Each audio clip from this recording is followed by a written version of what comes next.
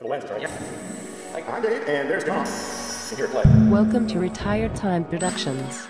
Okay, I just got the new Candela Research motor test stand in the mail, and let's look at the new features that are on the new one.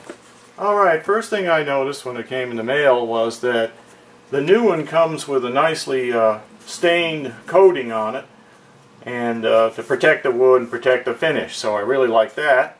In addition, it has some extra platforms that were added to the sides. I guess they're optional. You could leave them off if you wanted to. They have holes in them right there for mounting whatever you want. I presume maybe the ESC could mount nicely there, or maybe even the tachometer.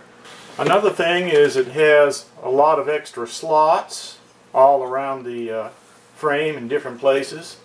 I think Candela may have noticed in my first video I had the ESC mounted here, and I had a couple of holes drilled, so I drilled 2 holes right there and strapped on the ESC. Now they have basically 4 holes right here in about the same location on both sides. So that's very handy for if you want to mount ESC, battery, whatever you want to put right there. Okay, on the old one here I had my watt meter mounted right here, and I actually have some Velcro that I had it stuck to. In addition, I have a couple of straps here. Well, on the new model they actually have 4 slots already in there. I had to drill these holes, but the new one has 4 slots, so that makes it very convenient to mount my tachometer right there and just strap it in. Let's put it right like that. I did have these holes a little spaced, just a little more, so it didn't cover the display, but still no real issue. It could work. It also came partially pre-assembled. This one had, the main body was all pre-assembled, and I just added these side plates here. And yeah, that's handy to have those, but I could have left them off, and I think that's why they didn't have them glued on there. And so all I had to really do was add the base plate and put the pivots on and put this screw in the front here, and that pretty much did it. And this is an adjustable screw that they've got on here that screws into a socket underneath, and it has a nut to lock it down.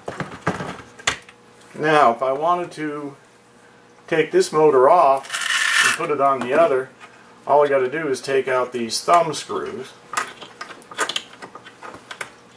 Okay, once the thumb screws are removed, I can just disconnect the motor and take it out of there.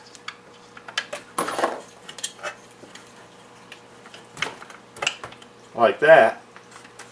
And I could then go ahead and use one of the 3 provided motor mounts to mount a different motor and put that on in its place. And so the new one would work basically the same way. Here's the new one. In fact, I could probably take this same motor mount and put it on the new one. And I could just put the thumb screws back in and mount it right on there.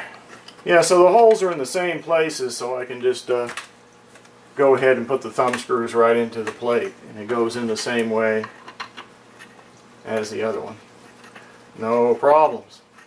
So here it is populated with all my components, and as you know, I moved the motor mount over, and the platform, the optional platform here, made a nice little place to put the ESC right here and just strap it right in with the provided slots.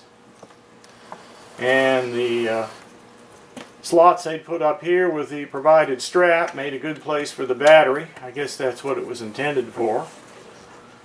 And I put my receiver over here and used one of the platforms in the slots to strap that down.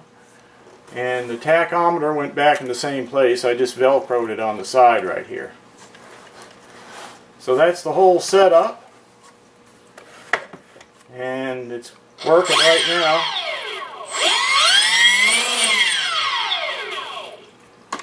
So there we go. It's all ready for testing.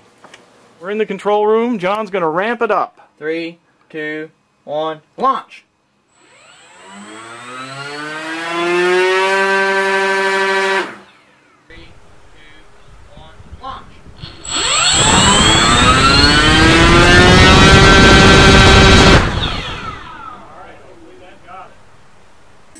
Here, play.